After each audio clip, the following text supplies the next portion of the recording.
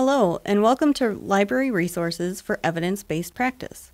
This video will explain what library resources to use when you're looking for evidence-based practice, or EBP research.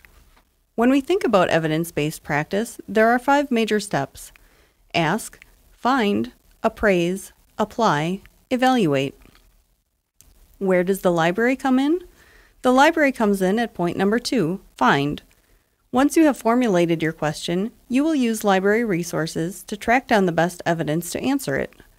This guide will explain how to use various databases to find that research.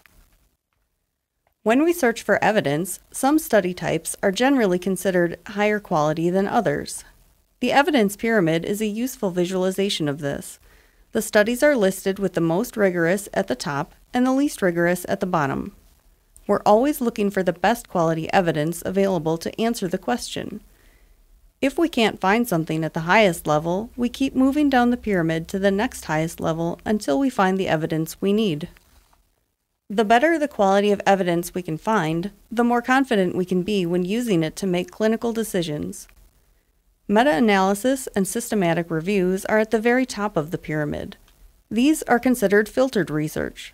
That means they looked at lots of studies on a given topic, systematically analyzed them, and came up with the conclusions based on the evidence of all those studies. No matter what type of clinical question you have, well-conducted systematic reviews and meta-analyses are always better than any individual study. The other study types listed, from randomized control trials on down to animal and lab studies, are unfiltered research.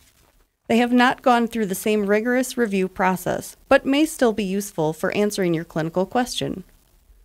While searching for specific study types can be helpful to narrow our results, don't assume that type alone guarantees quality research. A poorly executed study won't yield sound evidence. That's why it's important to critically appraise the research after you find it. One final reminder, always go through the library website when accessing any database. Don't just Google PubMed or whatever database you plan to search.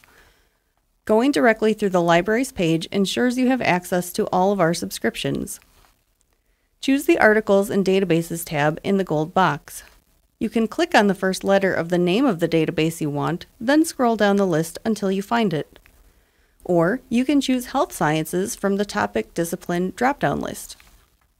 This will significantly narrow your results and make it easier to find the databases that will be most useful for finding the answers to clinical questions.